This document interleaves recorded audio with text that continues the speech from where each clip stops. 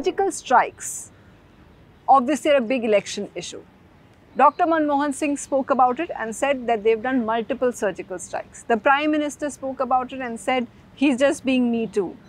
Wouldn't that be, some people feel that is playing down the achievements of the soldiers or service people who were involved at that time? Firstly, let the Congress party now stop criticizing us for politicizing the actions of the military. Now that their own former Prime Minister came forward to claim that they did on so-and-so date, so-and-so date, so-and-so date, I have seen Army giving a reply last year that they do not have any record of any surgical strikes in all these years.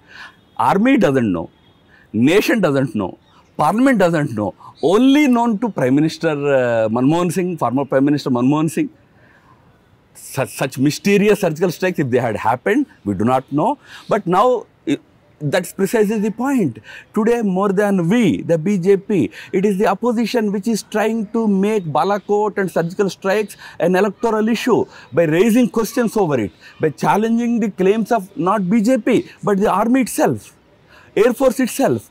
They are trying to get political mileage by making that strong action of the government. No. They are saying that we wanted to clear the air because we are being told that only BJP, so they are being forced to clear the air. That's their claim. Look, the first surgical strikes have happened almost 2 years ago.